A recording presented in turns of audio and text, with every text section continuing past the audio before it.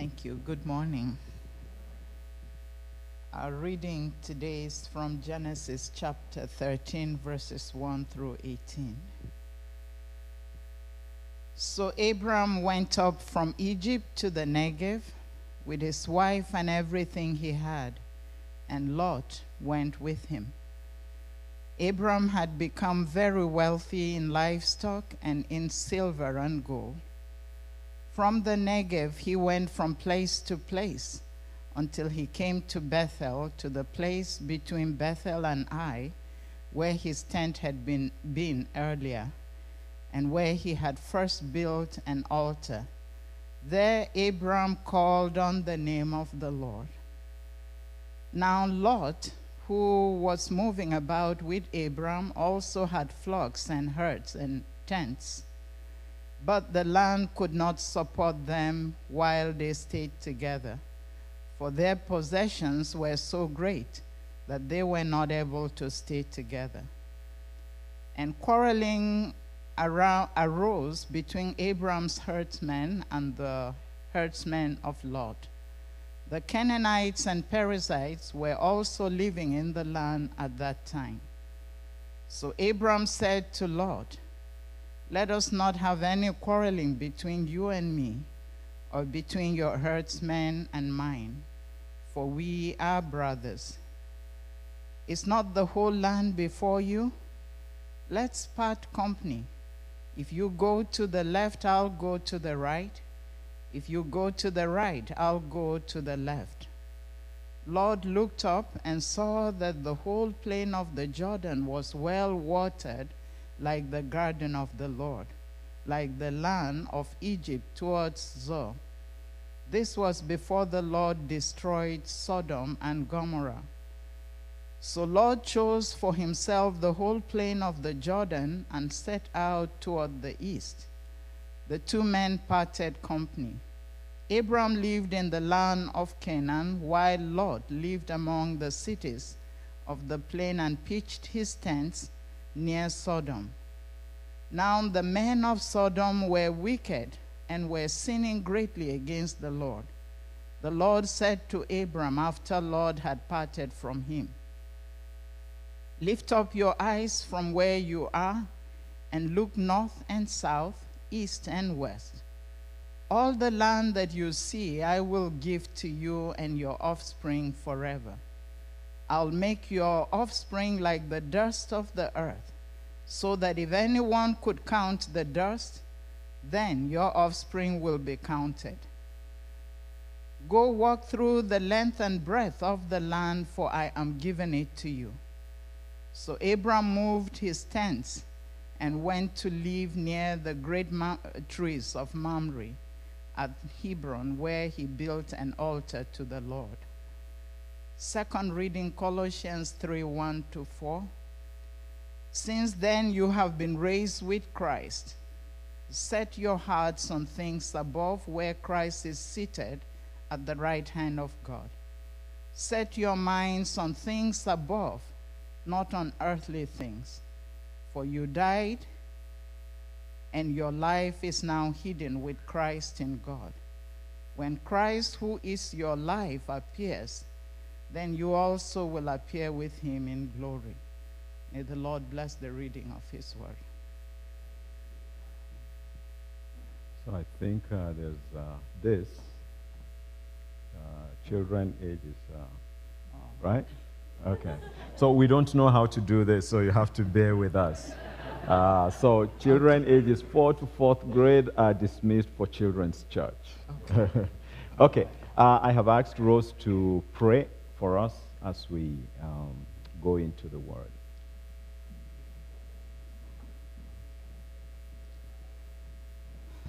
Most holy God, we come before you. We ask that you quiet our spirits, quiet our minds, that we will hear you speak to us. Thank you for the gift of teaching your word. Pray for Bulus, who is preaching this morning, that God, you will give him the right words and a message for each one as we are represented here. Thank you for your presence will be with him. We ask this with thanksgiving. through Jesus Christ, who is our Lord. Amen. Amen. I don't need that. I think. Somebody somewhere. So, so we are new at this. Dee, thank you for reading the scripture and for praying for me. Good morning, West Shore Baptist. How are you? Good morning. This is an exciting day. Christ is risen. He is risen indeed. Amen. That's the right response. Yeah. Last week was Easter. That is true. But today is Easter in the Orthodox tradition.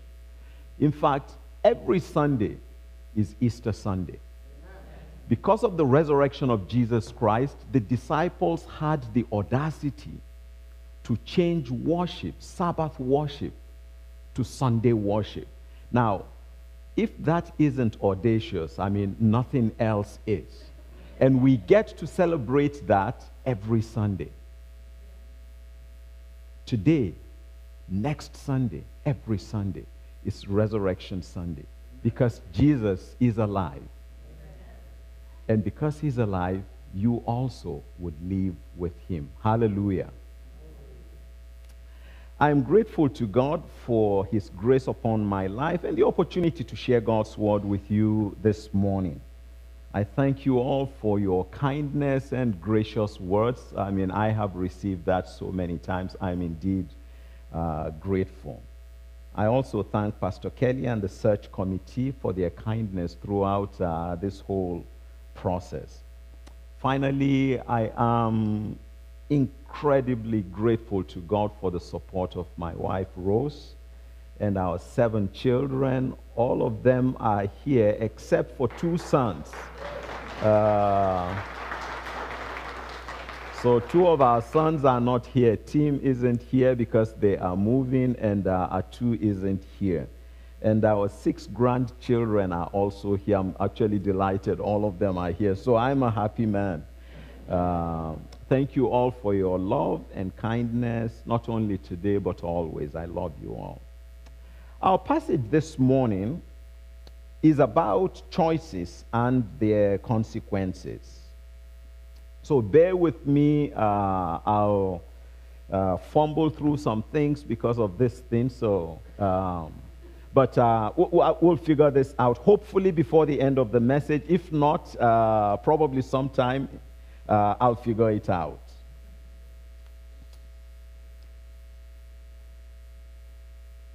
So probably no country in the world is confronted with as many choices as we are here in the U.S. Every day we have opportunity to make choices and decisions, like whether to come to church this morning or not, the brand of detergent to buy. And eating cereal in the morning is actually like a mini United Nations, at least for me. What to order in a restaurant, what job to take, what neighborhood to live in, whether to speak to your relative or not, what to do with Jesus. As you can see, some of these decisions are weightier than others. Where am I supposed to point? Okay, I am not trusting what, but anyway, it's working. Okay. Our passage this morning, Genesis 13, is the story of 2 ordinary men, just like us, who loved their families and were facing challenge in life and had to make decisions. Their choices revealed who they were, and it shaped their future. When we read the story of Abraham today, so pardon me, I'll be saying Abraham instead of Abram, because his name hadn't changed at this time, but it's the same person, so I'm not saying a different person. So when we read the story of Abraham today, it is colored by the fact that we call him the father of our faith. We see in him the hero of the story. Judaism, Christianity, Islam, all revere him as a prophet. However, we need to remember in Genesis 13, he had not yet earned that title. He was like any of us. Abraham's call by God was in chapter 12 at the age of 75. So if you have your Bible, you can just flip back. You see actually what's happening. Abraham had been working with God just 10 years when a famine hit the land. So he went to Egypt to save his family. While there, in order to save his life, he told a lie that his wife was his sister. God saved him. He told the same lie again in Genesis 20. God delivered him.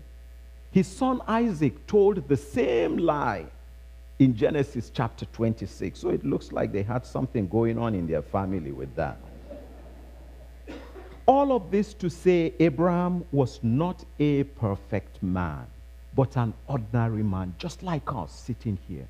In fact, at this point in his life, many of us have been walking with Jesus longer than Abraham had. So give the guy a break.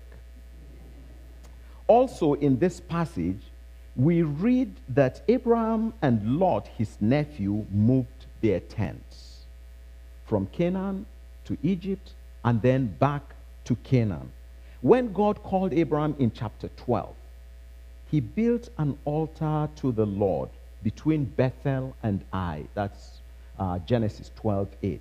However, this journey of faith was interrupted by this famine, and he abandoned it and went to Egypt in search of greener pastures. So it was to this location that Abraham returned when he returned from Egypt. And when he returned this time, he prayed, and that's what it says in verse 4. He worshipped God. Most scholars say that Abraham's going to Egypt was a failure to trust God. He should have trusted God and remained in Canaan, even during the famine. But anyway, he didn't. So all of this to say Abraham is just like us. So he had his missteps also. At this time, I wanted to also point out to you that they lived in tents, it says. Tents underscore an important truth about life.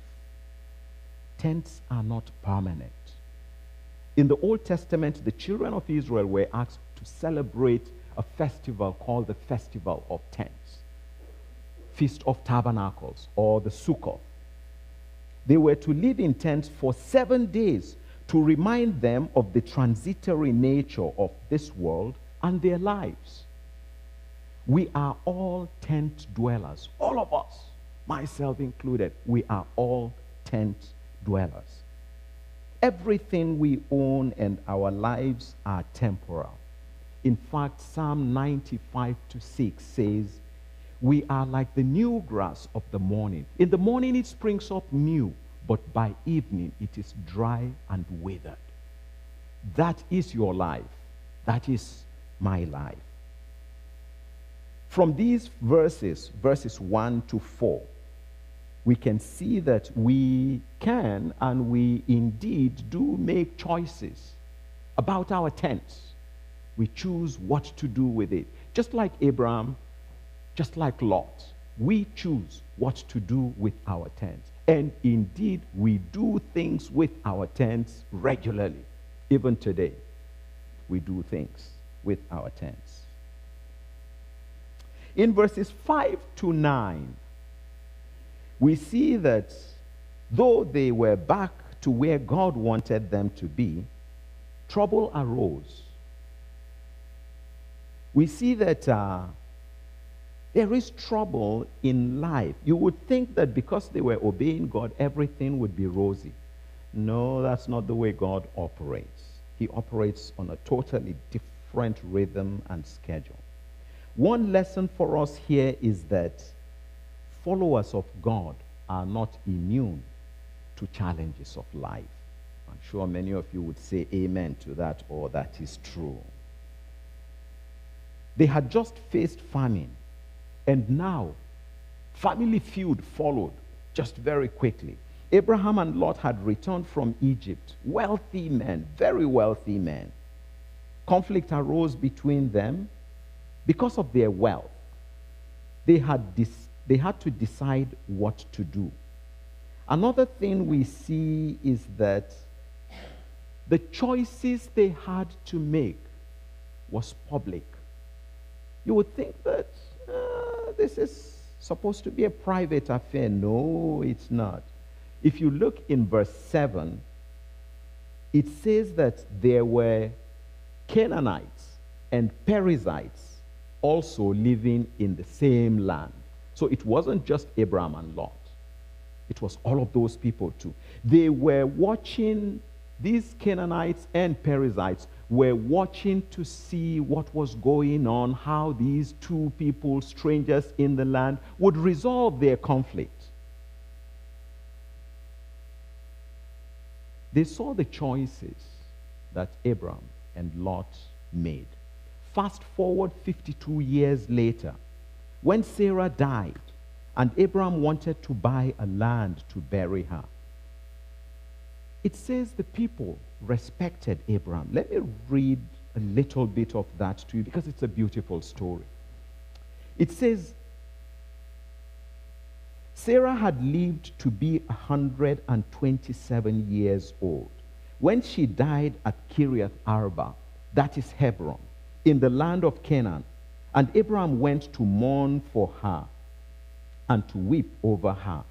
Then Abraham rose from beside his dead wife and spoke to the Hittites. He said, I am a foreigner and a stranger among you. Sell some property for a burial site here so I can bury my dead. The Hittites replied to Abraham, Sir, listen to us. You are a mighty prince among us. Bury your dead in the choicest of our tombs. None of us will refuse you this tomb for burying your dead. How about that as a testimony and a witness for this man? They had watched his life for 52 years, and this was the conclusion they came to when he asked for a place to bury his wife. They called him a prince amongst them. So, their choice, Abraham's choice, and choices all along for 52 years was noticed by these people. The choice that Lot made also was known to them. We'll talk about his choice in a bit. Verses 8 and 9 tell us about Abraham's suggestion on how to resolve this conflict between them. It reveals the condition of Abraham's heart. He wanted a peaceful resolution because he said they were families. They were family. He says, we are brothers. In fact, the same word that Abraham used is the word that is used during the Jerusalem Council in Acts chapter 15. Again, that's a beautiful passage. But James stood up and said, brethren. He addressed the people there, the Christians, the believers there, and said, this is how we need to resolve this issue over a conflict that arose in Antioch. That's another passage. I'm sorry I don't have that to project for you, but you have to take my word for it. This passage, this word rather, brothers, is filled with love and empathy. It's a word that you don't use lightly. And that's why you can see what Abraham suggested. No wonder Abraham offered Lot the first pick. He did not think of himself higher than he ought to. He humbled himself. His solution indeed was Christ-like. Like Jesus in Philippians 2:3-6. Abraham did not hold on to his power and position of privilege as elder or even the head of the family. He said, take whatever land you want. So Abraham was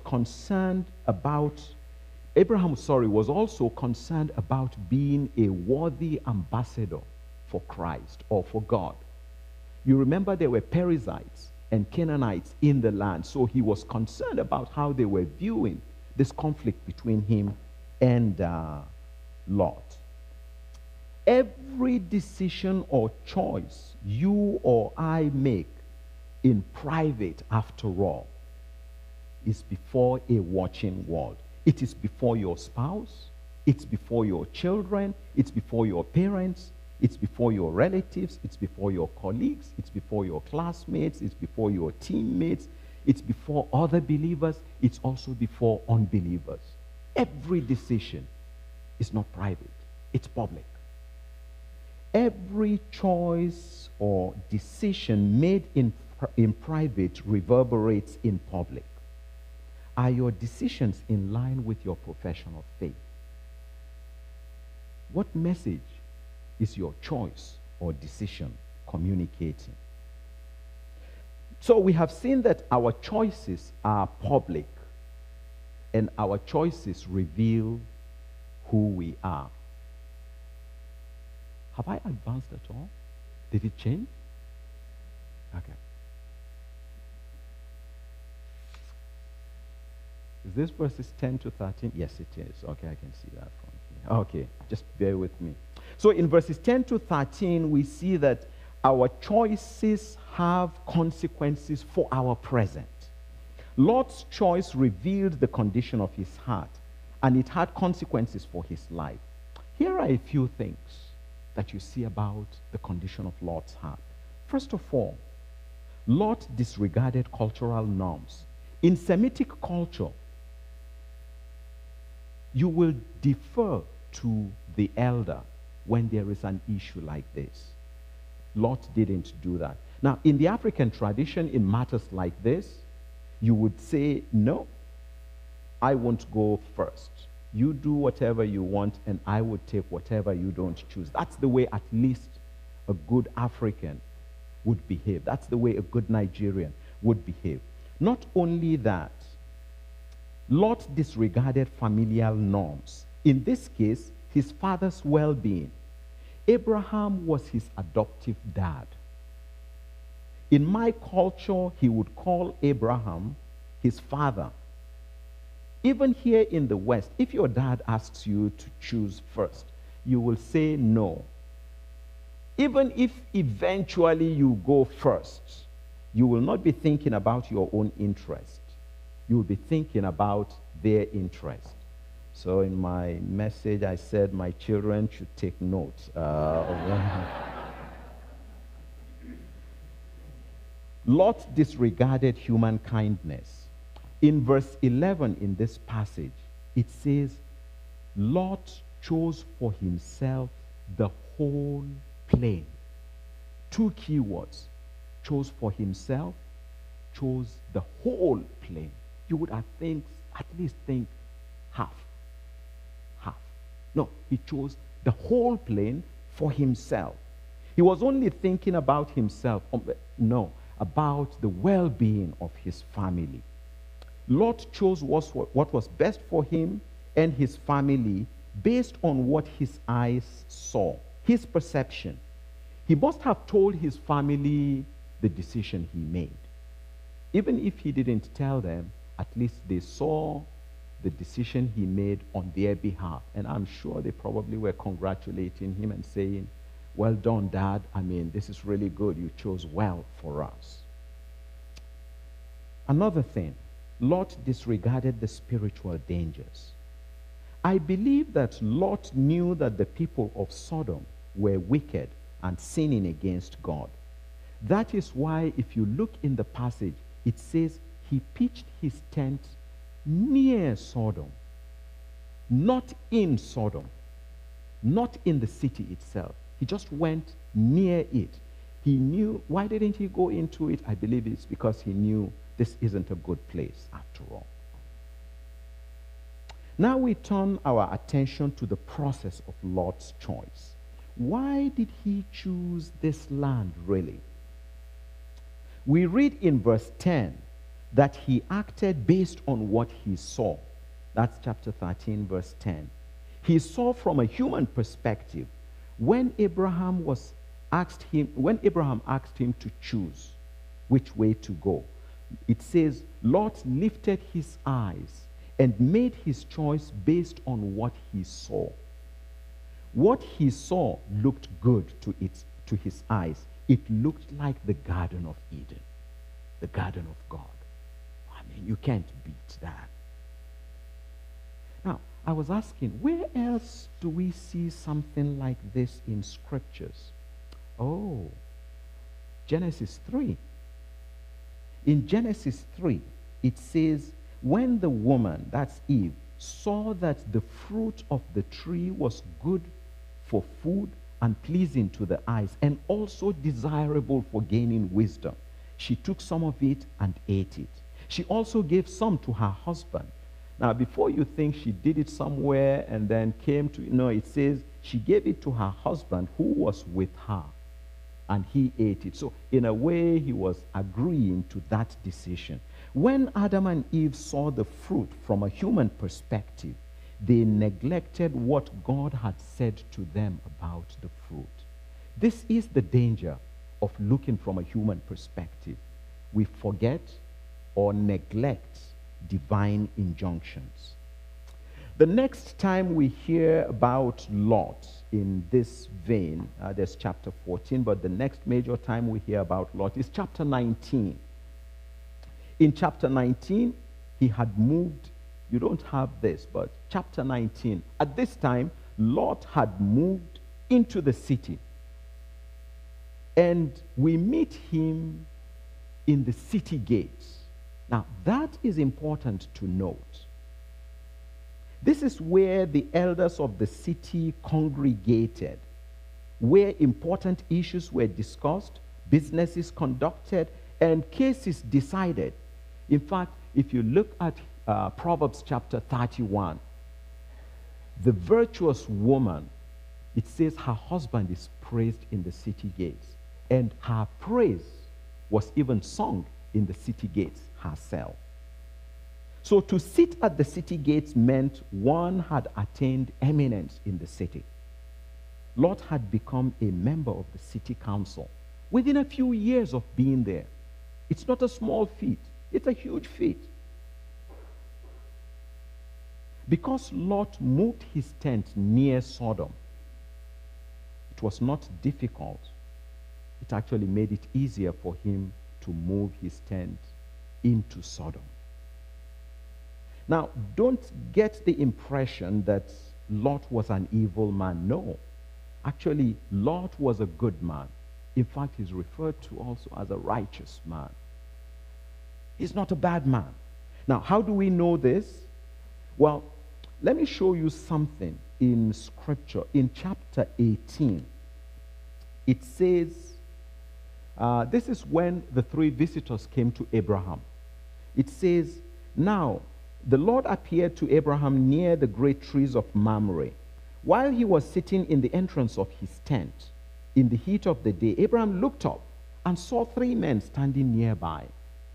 When he saw them, he hurried to the entrance of his tent to meet them, and he bowed down low to the ground. He said, if I have found favor in your eyes, Lord, my Lord, do not pass by your servant. Let a little water be brought, and then you may all wash your feet and rest under this tree. Let me get you something to eat, so you can be refreshed, and then you can get on your way. Now that you have come to see your servant. Very well, they said, do as you say. So Abraham hurried into the tent to Sarah. Quick, he said, get 3 seahs of finest flour and knead it, and bake some bread. So this is how Abraham welcomed the guests. Look at the way Lot welcomed these guests. Chapter 19, he was living in the city. It says, the 2 angels at Sodom arrived at Sodom in the evening, and Lot was sitting in the gateway of the city, not a tent now. He's a big man. And when he saw them, he got up to meet them and bowed down his face to the ground. My lords, he said, please turn aside to your servant's house. You can wash your feet and spend the night, and then go on your way early the next morning. No, they said, we will spend the night in the square. I mean, where did we read these words? I mean, this is the way he ended. So he insisted so strongly that they did go with him and entered his house. And he prepared a meal for them, baking bread without yeast, and they ate. I mean, that's exactly the way that Abraham behaved. So Lot and Abraham, Lot was a good man. In fact, Scripture calls him a righteous man. If that isn't convincing enough for you, hear what is said of Lot in 2 Peter chapter 2, verse 2 Peter chapter 2, verses 7 and 8. It says, "But God also rescued Lot out of Sodom because he was a righteous man, who was sick of the shameful immorality of the wicked people around him." Yes, Lot was a righteous man who was tormented in his soul by the wickedness he saw and heard day after day. That's the New Living Translation.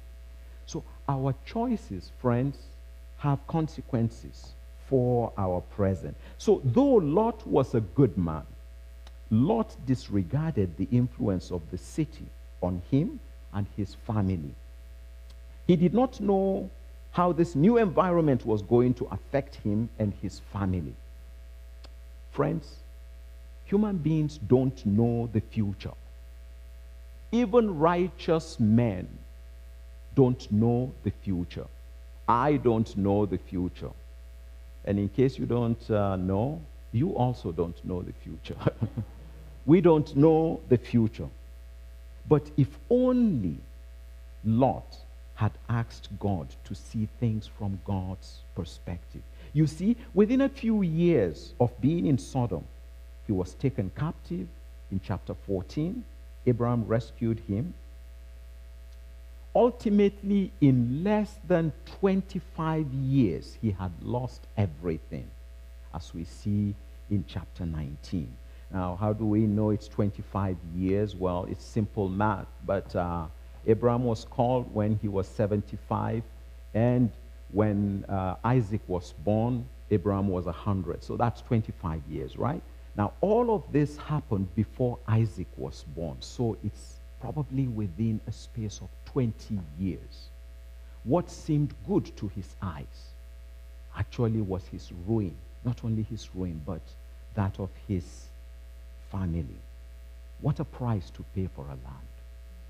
What a price to pay. I suspect his family knew why they moved, and I would say, venture to guess, it was for material pursuit. This became part of their family values. When Abraham prayed for Lot, this is interesting also. When Abraham was praying for Lot and for Sodom, he was bargaining with God. He said, God, what if there are 25 people? What if there are 20? So he finally settled at 10. What if there were 10 righteous people in the city? He was hoping that Lot and his family would have gained 6 more people. Lot, his wife, their 2 daughters. So he was hoping there would at least be 6 others that they would have won to the Lord during the span of their time in Sodom. Now, if you do the math, Lot had servants. Those were the people quarreling with Abraham's herdsmen, right? So at least 6 of them, if they had been followers of God, then Sodom would have been spared. Well, even if you don't go that route, so I had time to think about this. So preachers get opportunity to do this with the Bible, by the way. So Lot had 2 daughters, and we know in the story that he had sons-in-law. So if he had won 2 of his sons-in-law, that would have made their number to be 6. And if 2 of their parents, father and mother, that gives you 10 right there, right? But it didn't happen. In fact, when Lot was asking them to leave, they wouldn't leave. They were laughing at him and mocking him. In Genesis 19, we read that God destroyed Sodom.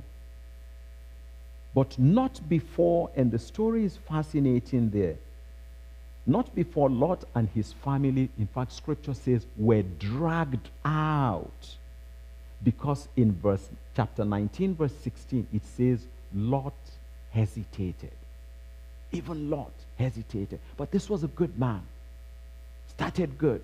The decision kind of looked like okay. But this whole thing had become so confusing. On the way out, they didn't all make it because Lot's wife looked back and she became a pillar of salt. The decision that started with what he saw in his eyes came with a colossal price tag. It cost him his wife and all his material possession.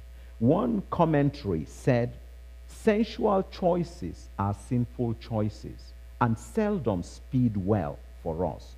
Those who in choosing relations, callings, dwellings, or settlements are guided and governed by lusts of the flesh, lusts of the eye, and the pride of life, and consult not the interest of their souls and their religion, cannot expect God's presence with them, nor his blessing upon them. In all our choices, this principle should overrule us. That is best for us is that which is best for our souls. When you make decisions, is it good for my soul? Is it good for my soul? So let me ask you, why are you choosing? What are you choosing? What values are informing and guiding your choice?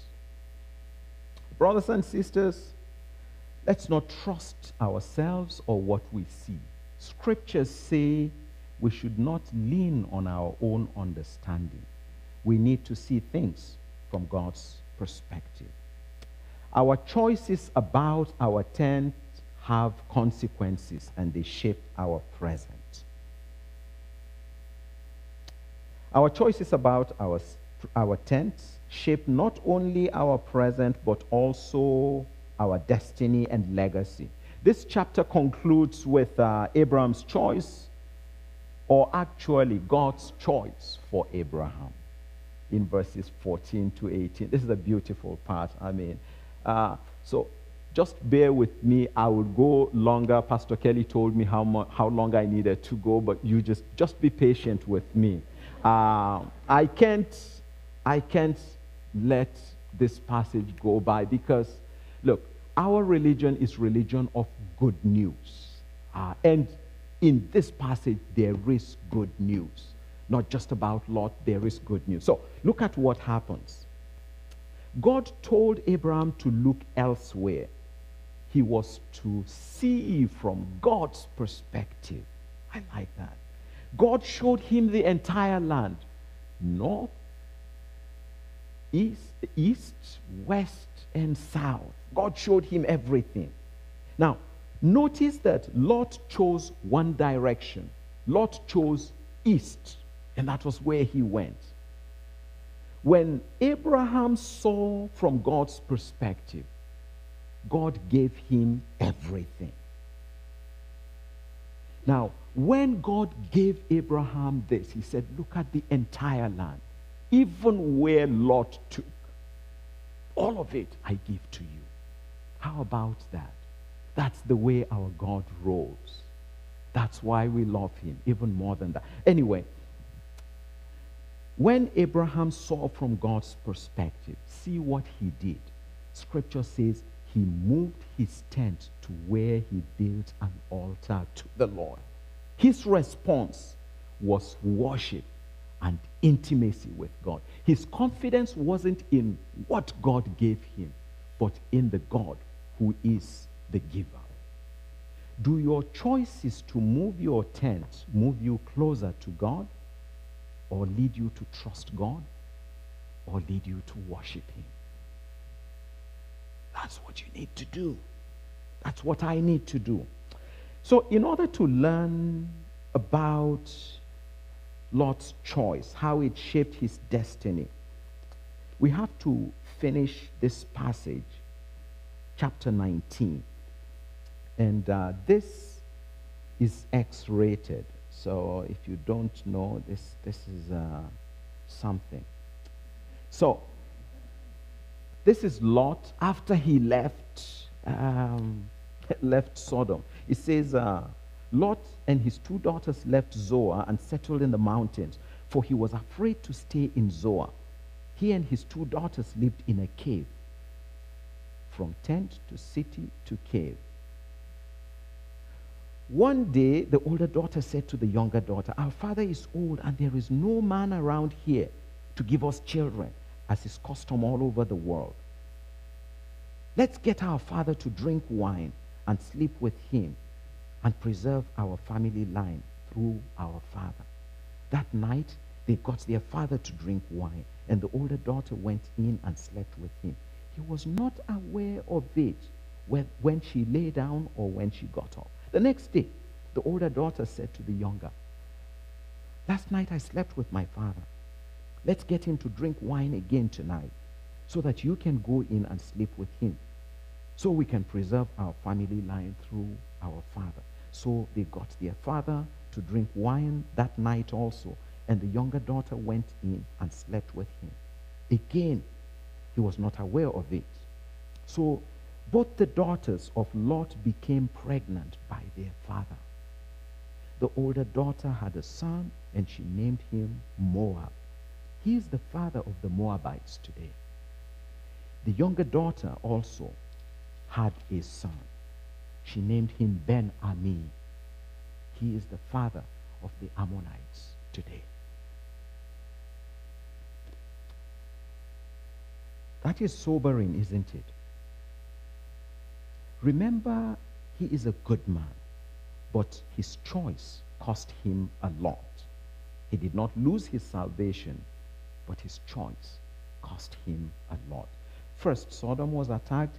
His decision and consequences not only happened to him, but his wife, his children, future generation, the Moabites and the Ammonites. I mean, if they ask them, "How did you come about?"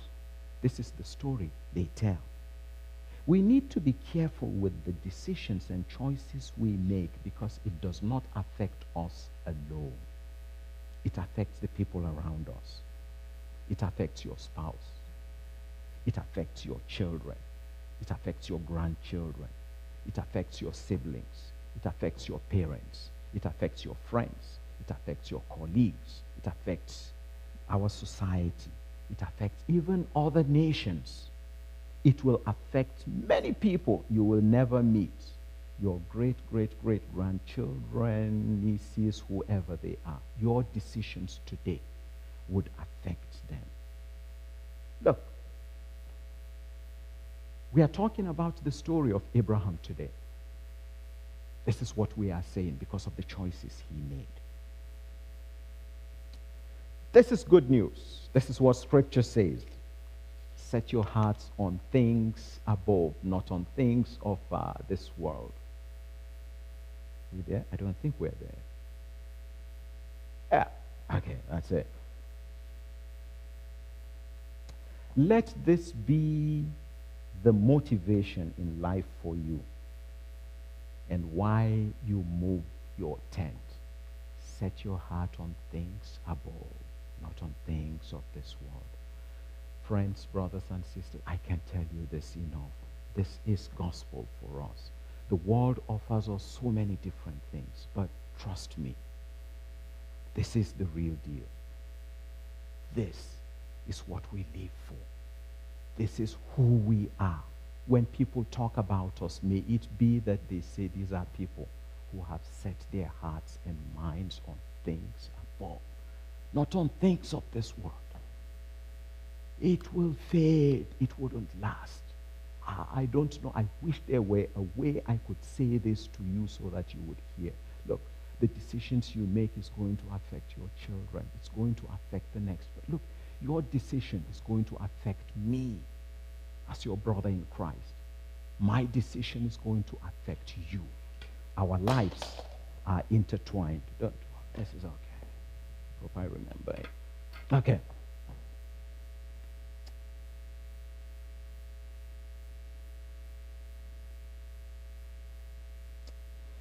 Jim Elliot, the missionary martyred by the Auca Indians in Ecuador in 1956, wrote in his journal these now famous words.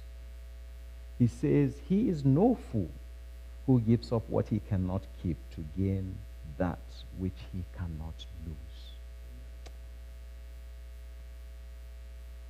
friends, he wrote this when he was 22 years old.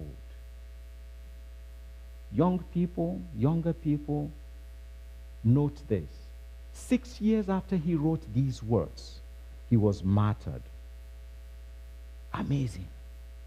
Young people, you can make decisions that shape the legacy and destiny of many people. Our decisions and choices shape our destinies and legacies. Dear brothers and sisters, we are always making decisions. We're always making choices. At times, it appears that your options are between two bad ones. In such a situation, trust God to show you what to do. Remember Abraham? He got what appeared to be a rotten deal, but see what God made out of it. If you seek him with all your heart, you will find him. Seek God, especially when especially when the options seem clear to you, like to Lot. Don't lean on your own understanding, though. Lot thought the options were clear. He made his choice based on human perception. As you make your choices, remember that tents are temporal. We are all tent dwellers. Life is transitory. Nothing here is permanent. No matter how beautiful your tent is, remember it is still a tent. It is very temporal.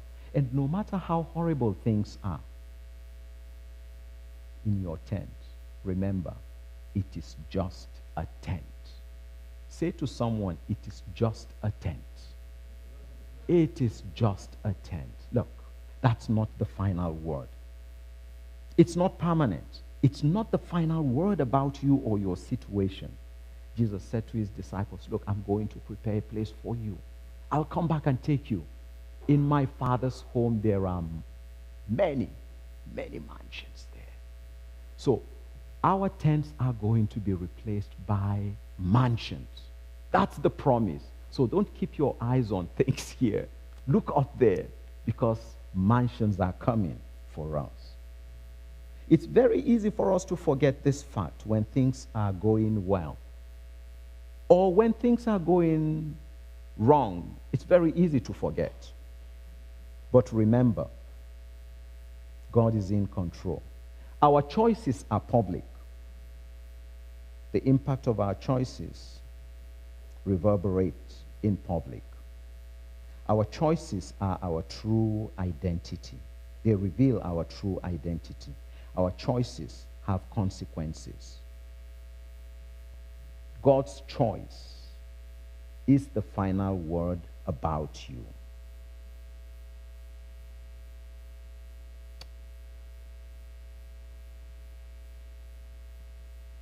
I want to also say to you, I have this also in my life.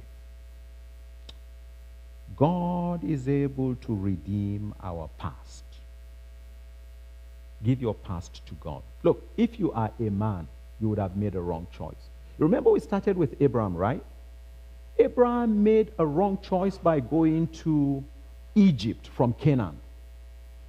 If you are a man like all of us, you would have made a wrong choice, a bad choice. If there is a wrong choice you made, ask God. God desires to right the past for you. He is with you. If you repent, he's going to help you to correct whatever. He is going to correct whatever it is. There was a lady who had a family heirloom, a handkerchief actually, that had been in her family for generations. Accidentally, she got it stained and lamented because she wanted to hand this family heirloom to her children. She couldn't do that because it was now ruined. One man in her group asked her to give the handkerchief to see what he could do with it. She was skeptical because from her perspective, it was hopeless. She gave it to him because she had nothing to lose. After several weeks, he returned the handkerchief to her. She was speechless. She was speechless. The man had created a masterpiece out of the ruined handkerchief. No matter how bad your situation is, give it to God. Give him your mistakes. Our God knows how to turn messes into masterpieces. May the Lord bless his words to us.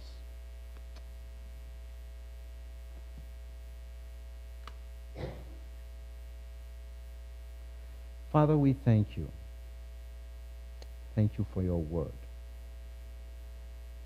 We ask that you would help us in our journey with you. Thank you because you give us opportunity to walk with you every day. Please help us to live our lives in honor of you. I hope you will say yes to God today in shaping your legacy and destiny. Blessings.